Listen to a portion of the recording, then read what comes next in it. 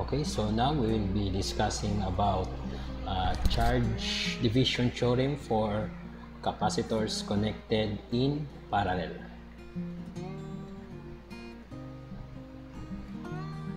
Okay, so to start this discussion, so we will be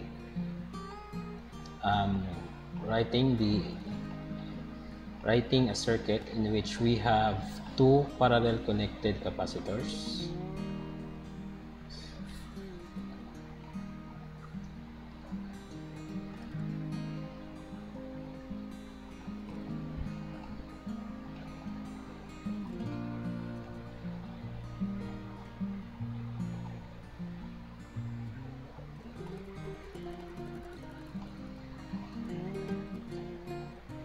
So this will be our C2, this is C1, we have here our E.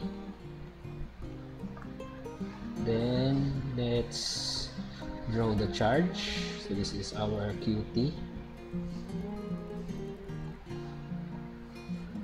This will be our Q1, and this will be our Q2. Of course, we will have still the voltages across each capacitor.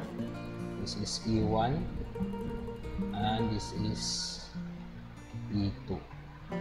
So the charge division theorem for capacitors connected in parallel is only applicable to two parallel connected capacitors. So for example, if you have three connected capacitors, so you must find a way in order for that capacitor to, or in order for that combination to be reduced into only two connected parallel capacitors. So maybe you will get the capacitance of the total capacitance or the equivalent capacitance of the two capacitors. Then you connect that one in parallel with the other capacitor. Okay. So let's see if we can solve for Q1. So by using the charge division theorem, so solving for Q1, so that is the charge at branch 1. Okay, so we have that one as QT.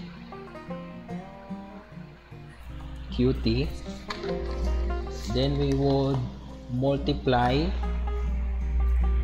QT with the capacitance at the capacitance or the value of the capacitor at the branch in which Q1 is flowing. So that is C1. We have over C1 plus C2. That is for Q1. Now for Q3, Q2, so this is equal to QT times same. So the capacitance in which Q2 is flowing, so that is C2 over C1 plus C2, and that is now the two formulas for charge division theorem.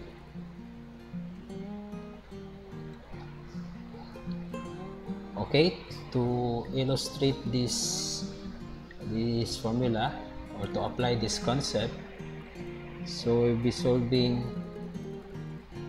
problems. Okay, so we have here the example problem. Find the charge on a 20 microfarad capacitor if it is connected in parallel to a 10 microfarad capacitor and the combination is supplied by a 30-volt source. Okay, so let's draw first the equivalent circuit for that.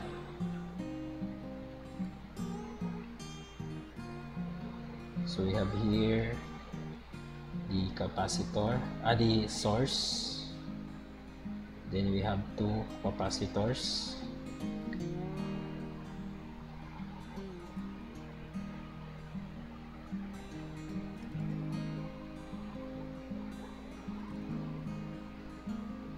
So they are connected in parallel.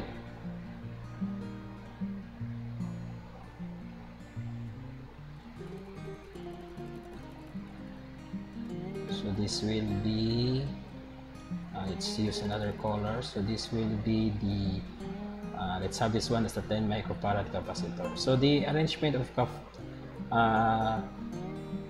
capacitor does not affect the solution. So I just like to put the 20 microfarad capacitor on the rightmost part of the circuit. Okay, so this is our E. So our E is equal to 200 volts. So we have here the, okay, so it is 200, not 200 but 300, sorry for that, 300 volts. Then we have our C1. This is our C1, this is our C2, so this will be our Q2, and this will be our Q1, and in here will be the total charge Q. So we are required to solve for the charge of the 20 microfarad capacitor. So in the circuit, that will be Q2. Okay, so by using the charge division theorem for parallel connected capacitor, so Q2 is equal to QT. So the Q2 is flowing at capacitor C2, so that is C2 over C1 plus C2. So we need first to find QT, or the total charge. So we have our C2 20 microfarad, we have our C1 10 microfarad. So our QT is still to be solved, so that we could have all the requirements on the formula or the equation. So solving for QT, so from the previous topic, so QT is equal to E times CT, and CT, so let's just have that one here. CT is equal to C1 plus C2, that is for parallel connected capacitor. So we have 10 microfarad plus 20 microfarad. Then we'll solve for our, so using our calculator, so we have 10 negative 6 plus 20 microfarad, so we have 30 microfarad. This is 30 microfarad. Then we will substitute this one to this formula. So we substitute our total capacitance for us to get our total charge. So our E is 300 volts times the total capacitance, which is 30 microfarad. Okay, this is equal to, so again our calculator, so this is equal to 300 times 30 micro, so this is equal to 9 millicoulomb. So we have 9 millicoulomb, and this is our total charge. So we will substitute that one here. So total charge is 9 millicoulomb. The capacitance is 20 microfarad over our C1 is 10 microfarad, and our C2 is 20 microfarad. Okay, so solving now for our Q2.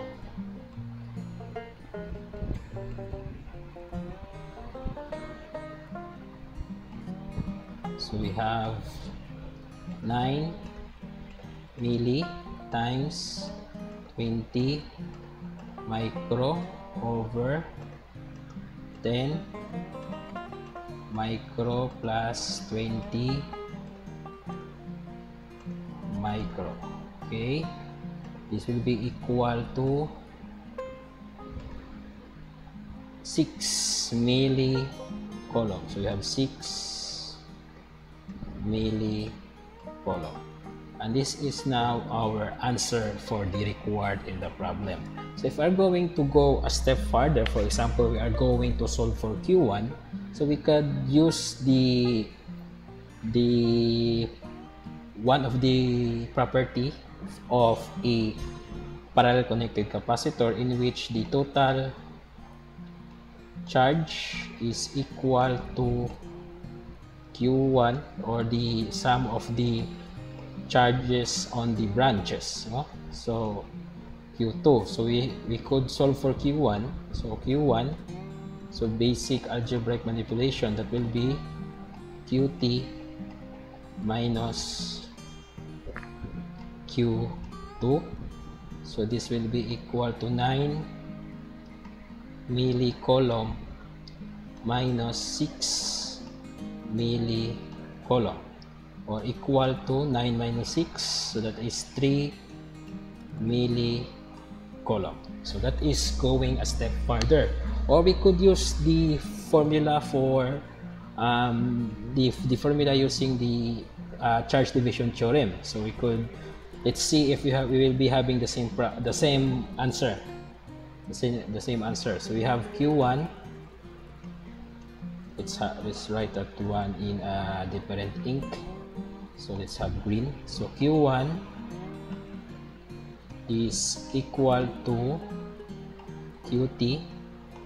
So the charge Q1 is flowing at the C1 capacitor. So C1 over C1 plus C2. So we have, so QT is 9 milli coulomb, C1 is 10 microfarad over all over 10 microfarad plus 20 microfarad. Okay, so we'll use now our calculator. So we have 9 milli coulomb plus 10 not plus but times, multiply by 10 microfarad divided by 10 microfarad plus 20 microfarad. So we will have 3 milli coulomb. So our answer will be 3 milli coulomb, and we have the same answer for this formula.